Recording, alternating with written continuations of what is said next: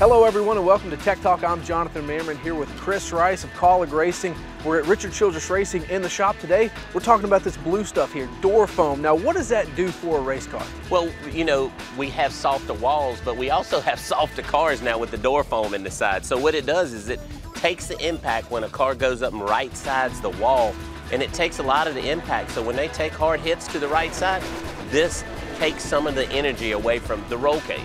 Now, how do they get this stuff in between the roll cage and the sheet metal? How do you finagle that in? That's a good question. When we have the cars jacked up on jack stands, with the tires off of it, we slide it in from the back.